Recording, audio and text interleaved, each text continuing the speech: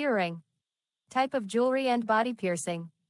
An earring is a piece of jewelry attached to the ear via a piercing in the earlobe or another external part of the ear, except in the case of clip earrings, which clip onto the lobe, or, less often, by some other means. Earrings have been worn in diverse civilizations and historic periods, often carrying a cultural significance. Locations for piercings other than the earlobe include the root, tragus, and across the helix. See image in the info box. The simple term, ear piercing, usually refers to an earlobe piercing, whereas piercings in the upper part of the external ear are often referred to as cartilage piercings. Cartilage piercings are more complex to perform than earlobe piercings and take longer to heal. Earring components may be made of any number of materials, including metal, plastic, glass, precious stone, beads, wood, bone, and other materials. Designs range from small hoops and studs to large plates and dangling items. The size is ultimately limited by the physical capacity of the earlobe to hold the earring without tearing. However, heavy earrings worn over extended periods of time may lead to stretching of the earlobe and the piercing. History. Ear piercing is one of the oldest known forms of body modification, with artistic and written references from cultures around the world dating back to early history. Gold earrings, along with other jewelry made of gold, lapis lazuli, and carnelian were found in the ancient sites in Lothal, India, and Sumerian royal cemetery at Ur from the early dynastic period. Gold, silver and bronze hoop earrings were prevalent in the Minoan civilization, 2000 to 1600 BCE, and examples can be seen on frescoes on the Aegean island of Santorini, Greece. During the late Minoan and early Mycenaean periods of Bronze Age Greece, hoop earrings with conical pendants were fashionable. Early evidence of earrings worn by men can be seen in archaeological evidence from Persepolis in ancient Persia. The carved images of soldiers of the Persian Empire, displayed on some of the surviving walls of the palace, show them wearing an earring. Howard Carter writes in his description of Tutankhamun's tomb that the pharaoh's earlobes were perforated, but no earrings were inside the wrappings, although the tomb contained some. The burial mosque's ears were perforated as well, but the holes were covered with golden discs. That implies that at the time, earrings were only worn in Egypt by children, much like in Egypt of Carter's times. Other early evidence of earring wearing is evident in the biblical record. In Exodus chapter 32 verses 1 to 4, it is written that while Moses was up on Mount Sinai, the Israelites demanded that Aaron make a god for them. It is written that he commanded them to bring their sons' and daughters' earrings and other pieces of jewelry to him in order that he might comply with their demand, circa 1500 BCE. By the classical period, including in the Middle East, as a general rule, they were considered exclusively female ornaments. During certain periods in Greece and Rome also, earrings were worn mainly by women, though they were popular among men in early periods and had resurfaced later on, as famous figures like Plato were known to have worn them. The practice of wearing earrings was a tradition for Ainu men and women, but the government of Meiji Japan forbade Ainu men to wear earrings in the late 19th century. Earrings were also commonplace among nomadic Turkic tribes in Korea. Lavish ear ornaments have remained popular in India from ancient times to the present day. And it was common that men and women wear earrings during Silla, Goryeo to Joseon. In Western Europe, earrings became fashionable among English courtiers and gentlemen in the 16th century during the English Renaissance. Revealing of attitudes at the time, and commenting on the degeneracy of his contemporaries, Holinshed in his Chronicle, 1577, observes, "Some lusty courtiers and gentlemen of courage do wear either rings of gold, stones or pearls in their ears, whereby they imagine the workmanship of God to be not a little amended." Among sailors, a pierced earlobe was a symbol that the wearer had sailed around the world or had crossed the equator. By the late 1950s or early 1960s, the practice re-emerged in the Western world. Teenage girls were known to hold ear-piercing parties, where they performed the procedure on one another. By the mid-1960s, some physicians offered ear piercing as a service. Simultaneously, Manhattan jewelry stores were some of the earliest commercial, non-medical locations for having one's ears pierced. Citation needed. In the late 1960s, ear piercing began to make inroads among men through the hippie and gay communities, although they had been popular among sailors for decades, or longer. By the early 1970s, ear piercing was common among women, thus creating a broader market for the procedure. Department stores throughout the country would hold ear piercing events, sponsored by earring manufacturers. At these events, a nurse or other trained person would perform the procedure, either pushing a sharpened and sterilized starter earring through the earlobe by hand, or using an ear-piercing instrument modified from the design used by physicians. Citation needed. In the late 1970s, amateur piercings, sometimes with safety pins or multiple piercings, became popular in the punk rock community. By the 1980s, the trend for male popular music performers to have pierced ears helped establish a fashion trend for men. This was later adopted by many professional athletes. British men started piercing both ears in the 1980s. George Michael of Wham! Was a prominent example. As of now, it is widely acceptable for teenage and preteen boys to have both ears pierced as well, simply as a fashion statement. Multiple piercings in one or both ears first emerged in mainstream America in the 1970s. Initially, the trend was for women to wear a second set of earrings in the earlobes, or for men to double pierce a single earlobe. Asymmetric styles with more and more piercings became popular, eventually leading to the cartilage piercing trend. Double ear piercing in newborn babies is a phenomenon in Central America, in particular in Costa Rica. A variety of specialized cartilage piercings have since become popular. These include the tragus piercing, antitragus piercing, rook piercing, industrial piercing, helix piercing, orbital piercing, daith piercing, and conch piercing. In addition, earlobe stretching, while common in indigenous cultures for thousands of years, began to appear in Western society in the 1990s, and is now fairly common. However, these forms of ear piercing are still infrequent compared to standard ear piercing. According to Hindu Dharma tradition, most girls and some boys, especially the twice-born, get their ears pierced as part of a dharmic rite known as Karnavida before they are about 5 years old. Infants may get their ears pierced as early as several days after their birth. Similar customs are practiced in other Asian countries, including Nepal, Sri Lanka, and Laos, although traditionally most males wait to get their ears pierced until they have reached young adulthood. Ear piercing is mentioned in the Bible in several contexts. The most familiar refers to a Hebrew slave who was to be freed in the 7th year of servitude but wishes to continue serving his master and refuses to go free. His master shall take him before God. He shall be brought to the door or the doorpost, and his master shall pierce his ear with an awl, and he shall then remain his slave for life. Exodus chapter 21 verse 6. Types of earrings.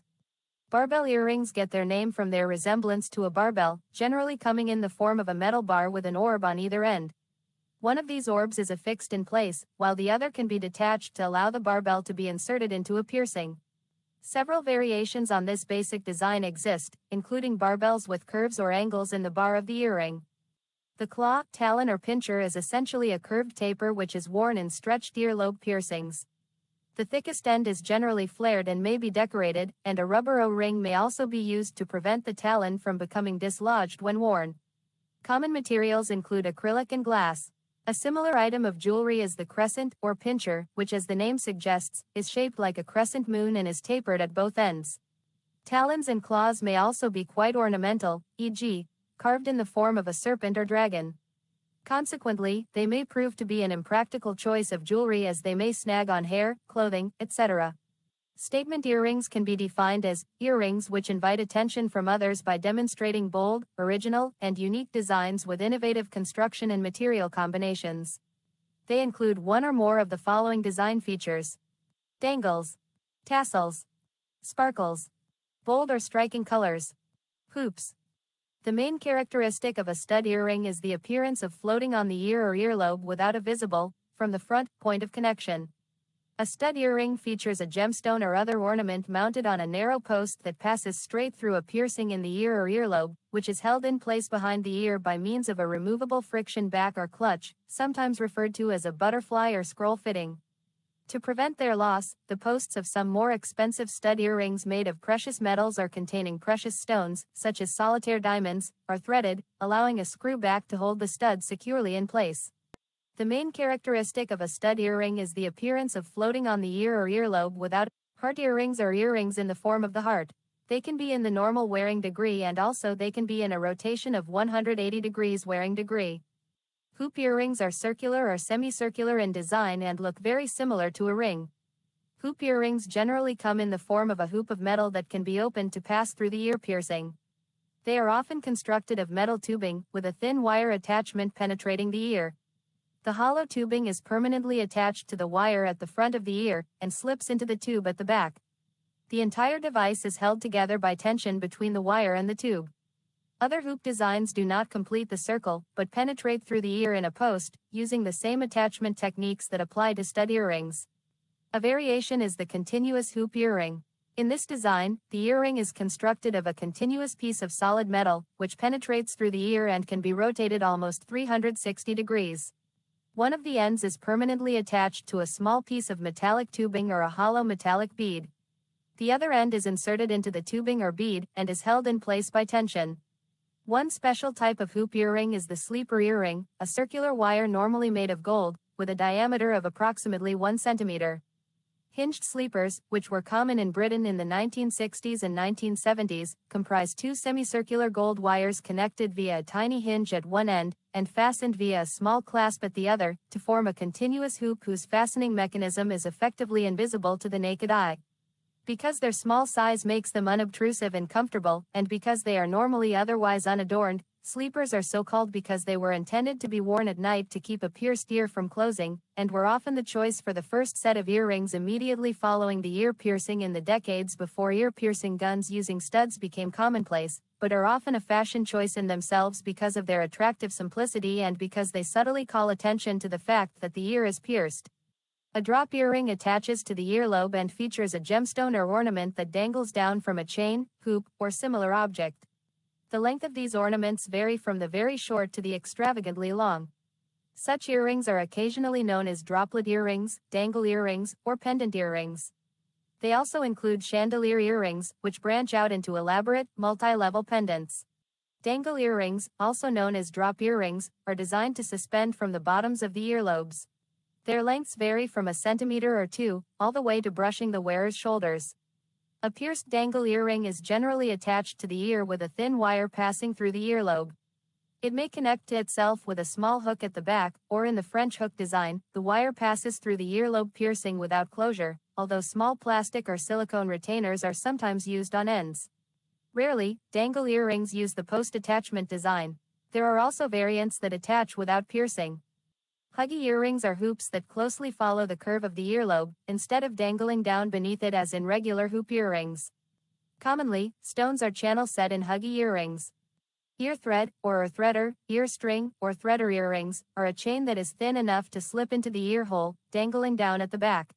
Sometimes, people add beads or other materials onto the chain, so the chain dangles with beads below the ear. A type of dangling bell-shaped traditional earrings mostly worn by women of Indian subcontinent. Citation needed. Chandelier earrings have an appearance similar to that of chandeliers, with a design that dangles below the ear and is wider at the base than the top. Body piercing jewelry is often used for ear piercings, and is selected for a variety of reasons including the availability of larger gauges, better piercing techniques, and a reduced risk of healing complications. Captive bead rings, often abbreviated as CBRs and sometimes called ball closure rings, are a style of body piercing jewelry that is an almost 360 degrees ring with a small gap for insertion through the ear. The gap is closed with a small bead that is held in place by the ring's tension. Larger gauge ball closure rings exhibit considerable tension, and may require ring expanding pliers for insertion and removal of the bead. Barbells are composed of a thin, straight metal rod with a bead permanently fixed to one end. The other end is threaded, either externally or tapped with an internal thread, and the other bead is screwed into place after the barbell is inserted through the ear. Since the threads on externally threaded barbells tend to irritate the piercing, internal threads have become the most common variety. Another variation are threadless barbells or press-fit jewelry, with a hollow post, a fixed back disc and a front end that is attached with a slightly bent pin that is inserted into the post. Circular barbells are similar to ball closure rings, except that they have a larger gap, and have a permanently attached bead at one end, and a threaded bead at the other, like barbells. This allows for much easier insertion and removal than with ball closure rings, but at the loss of a continuous look. Plugs. Earplugs are short cylindrical pieces of jewelry. Some plugs have flared ends to hold them in place, others require small elastic rubber rings, O-rings, to keep them from falling out. They are usually used in large gauge piercings. Flesh tunnels, also known as eyelets or bullet holes, are similar to plugs, however, they are hollow in the middle. Flesh tunnels are most commonly used in larger gauge piercings either because weight is a concern to the wearer or for aesthetic reasons. For an explanation of how earring sizes are denoted, see the article Body Jewelry Sizes. Several varieties of non-pierced earrings exist. Clip-on earrings. Clip-on earrings have existed longer than any other variety of non-pierced earrings. The clip itself is a two-part piece attached to the back of an earring. The two pieces closed around the earlobe, using mechanical pressure to hold the earring in place. Magnetic earrings. Magnetic earrings simulate the look of a pierced stud earring by attaching to the earlobe with a magnetic back that hold the earring in place by magnetic force. Stick-on earrings. Stick-on earrings are adhesive-backed items which stick to the skin of the earlobe and simulate the look of a pierced stud earring. They are considered a novelty item. Spring hoop earrings. Spring hoops are almost indistinguishable from standard hoop earrings and stay in place by means of spring force. An alternative which is often used is bending a wire or even just using the ring portion of a CBR to put on the earlobe, which stays on by pinching the ear. Ear hook earrings. A large hook like the fish hook that is big enough to hook and hang over the whole ear and dangles. The hoop. A hoop threads over the ear and hangs from just inside the ear, above where ears are pierced. Mobiles or other dangles can be hung from the hoop to create a variety of styles. Ear screws. Screwed onto the lobe, allow for exact adjustment, an alternative for those who find clips too painful. Ear cuffs. Wrap around the outer cartilage, similar to a conch piercing, and may be chained to a lobe piercing. Where most earrings worn in the Western world are designed to be removed easily to be changed at will, earrings can also be permanent, non-removable. They were once used as a mark of slavery or ownership. They appear today in the form of larger gauge rings which are difficult or impossible for a person to remove without assistance. Occasionally, hoop earrings are permanently installed by the use of solder, though this poses some risks due to toxicity of metals used in soldering and the risk of burns from the heat involved. Besides permanent installations, locking earrings are occasionally worn due to their personal symbolism or erotic value. Ear piercing. Pierced ears or earlobes are the cartilage portion of the external ears which have had one or more holes or piercings created in them for the wearing of earrings. Piercings become permanent when the tract around the starter earring epithelializes during the healing period following the initial piercing, and are sometimes mischaracterized as a fistula. The piercings do not form fully if the starter earrings are removed prematurely, or if earrings are not worn in the piercings for a longer period, depending on the recency with which the ear was pierced. A conch piercing is a perforation of the part of the external human ear called the concha, the hollow next to the ear canal, for the purpose of inserting and wearing jewelry. Conch piercings have become popular among young women in recent decades as part of a trend for multiple ear piercings. The helix piercing is a perforation of the helix or upper ear cartilage for the purpose of inserting and wearing a piece of jewelry. The piercing itself is usually made with a small gauge hollow piercing needle, and typical jewelry would be a small diameter captive bead ring, or a stud. Sometimes, two helix piercings hold the same piece of jewelry, usually a barbell, which is called an industrial piercing. Like any other cartilage piercing, helix piercings may be painful to receive, and bumping or tugging on them by accident during healing can cause irritation. When they are left alone and not being irritated or touched, there is typically no discomfort. Piercers recommended avoiding unnecessary touching of helix piercings during healing, which can take 6 to 9 months. A snug, or anti-helix, piercing is a piercing which passes through the antihelix of the ear from the medial to lateral surfaces. An ear spiral is a thick spiral that is usually worn through the earlobe. It is worn in ears that have been stretched and normally held in place only by its own downward pressure. Glass ear spirals are shown, but many materials are used. Some designs are quite ornate and may include decorative appendages flaring from the underlying concentric pattern. A variety of techniques are used to pierce ears, ranging from do-it-yourself methods using household items to medically sterile methods using specialized equipment. A long-standing home method involves using ice as a local anesthetic, a sewing needle, a burning match or rubbing alcohol for disinfection, and a semi-soft object, such as a potato, cork, bar of soap, or rubber eraser, to hold the ear in place. Sewing thread may be drawn through the piercing and tied, as a device for keeping the piercing open during the healing process. Alternatively, a gold stud or wire earring may be directly inserted into the fresh piercing as the initial retaining device. Home methods are often unsafe and risky owing to improper sterilization and poor placement. Another method for piercing ears, introduced in the 1960s, was the use of sharpened spring-loaded earrings known as self-piercers, trainers, or sleepers, which gradually pushed through the earlobe. However, these could easily slip from their initial placement position, often resulting in considerable discomfort, and often would not penetrate fully through the earlobe without additional pressure being applied. This method fell into disuse owing to the popularity of faster and more successful piercing techniques. Ear piercing instruments, sometimes called ear piercing guns, were originally developed for physicians' use, but became widely used in retail settings. Today, more and more people in the Western world have their ears pierced with an ear piercing instrument in specialty jewelry or accessory stores, in beauty salons and in pharmacies. However, some choose to do it at home using disposable ear piercing kits. An earlobe piercing performed with an ear piercing instrument is often described as feeling similar to being pinched or being snapped by a rubber band. Piercing with this method, especially for cartilage piercings, is not recommended by many piercing professionals, as it is claimed by some to cause blunt force trauma to the skin, and that it takes longer to heal than needle piercing. In addition, the external housing of most ear piercing instruments is made of plastic, which cannot be sterilized in an autoclave, potentially increasing the risk of infection. Piercing the cartilage of the ear with an ear piercing instrument has been known to shatter the cartilage and lead to more serious complications. An alternative method that has been growing in popularity since the 1990s is the use of the same hollow piercing needles that are used in body piercing. Some piercers may use a forceps or clamp to hold the earlobe during the piercing, while others pierce the ear freehand. After the desired placement of the piercing has been marked, the piercer positions the needle tip at the desired place and angle, and quickly pushes the needle fully through the earlobe.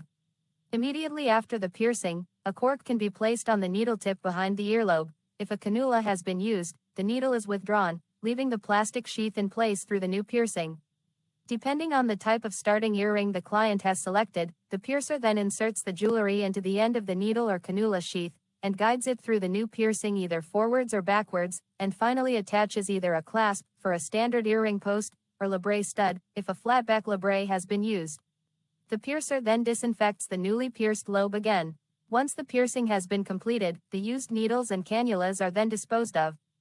Regardless of whether their ear piercing is to be performed with an ear piercing instrument or a needle, the client will first select their desired piercing jewelry, sign any consent forms, and is usually seated so that the piercer is able to perform the piercing with ease. Ear piercing practitioners normally disinfect the earlobe with alcohol prior to piercing and mark the intended point of piercing, providing the client the opportunity to confirm that the position is correct, or to have the mark repositioned. Once the client agrees upon the intended placement of the piercing on the ear, the piercing is usually completed within a few minutes. In tribal cultures and among some neo-primitive body piercing enthusiasts, piercings are performed using other tools, such as animal or plant organics. Initial healing time for an earlobe piercing is typically 6 to 8 weeks. Subsequently, earrings can be changed, but if the piercing is left open for an extended period of time, there is some risk that it may close, requiring re-piercing. Piercing professionals recommend wearing earrings in newly pierced ears continuously for at least 6 months, and sometimes up to a year. Cartilage piercings require more healing time, up 2 to 3 times as long, than earlobe piercings. Even after fully healing, earlobe piercings tend to shrink in the prolonged absence of earrings, and may in some cases close. The health risks with conventional earlobe piercing are common but tend to be minor, particularly if proper technique and hygienic procedures are followed. One study found that up to 35% of persons with pierced ears had one or more complications, including minor infection, 77% of pierced ear sites with complications, allergic reaction, 43%, keloids, 2.5%, and traumatic tearing, 2.5%. Pierced ears are a significant risk factor for contact allergies to the nickel in jewelry. Earlobe tearing during the healing period or after healing is complete can be minimized by not wearing earrings, especially wire-based dangle earrings, during activities in which they are likely to become snagged, such as while playing sports. Also, larger gauge jewelry will lessen the chance of the earring being torn out. Citation needed. With cartilage piercing, the blunt force of an ear piercing instrument will traumatize the cartilage, and therefore make healing more difficult. Also, because there is substantially less blood flow in ear cartilage than in the earlobe, infection is a much more serious issue. There have been several documented cases of severe infections of the upper ear following piercing with an ear piercing instrument, which required courses of antibiotics to clear up. There are many ways that an infection can occur. The most common way is when the person that got pierced decides to take out the piercing too early. According to the AMA, failed verification, the proper waiting period to change or take out a piercing with substantially less risk of infection would be 3 weeks. For all ear piercings, the use of a sterilized hollow piercing needle tends to minimize the trauma to the tissue and minimize the chances of contracting a bacterial infection during the procedure. As with any invasive procedure, there is always a risk of infection from blood-borne pathogens such as hepatitis and HIV. However, modern piercing techniques make this risk extremely small, the risk being greater to the piercer than to the pierced due to the potential splashback of blood. There has never been a documented case of HIV transmission due to ear, body piercing or tattooing, although there have been instances of the hepatitis B virus being transmitted through these practices. The most frequent complications connected with wearing earrings are inflammation, keloids, loss of tissue by tearing, mechanical division of earlobes, potential skin disorder. Researchers observed a correlation between the piercing of young girls' earlobes and subsequent development of allergies. In Professor Eva Zarnabilska's view, the manager of the research team, the main reason of allergy, listed by allergists, is presence of nickel as a component of alloys used in the production of earrings. However, the ingredients declared by producer are not significant, because nickel is a standard component of jewelry. Symptoms of allergy are visible as eczema. This symptom is often justified to be food allergy, e.g. to milk. Meanwhile, the reason is contact with the earring, precisely nickel ions, with the lymphatic system. Ceasing of wearing earrings by children does not result in vanishing allergy symptoms. The immune system remembers the presence of nickel ions that existed in someone's blood and lymph. Even though the children ceased wearing earrings, it can appear as an allergic reaction to metal parts of wardrobe, dental braces, dental prosthesis, orthotics, meals cooked in pots with addition of nickel. Margarine. Nickel is a catalyst in hydrogenation of unsaturated fats. Coins, chocolate, leguminous vegetables, wine, beer. Research studying a sample of 428 pupils, age 7 and 8, and 16 and 17 noticed that 30% of population were allergic to nickel. Allergy occurred for many girls who had started wearing earrings in early childhood. Other symptoms of allergy to nickel are recurring infections, asthma attacks, chronic laryngitis. See also jewelry wire gauge.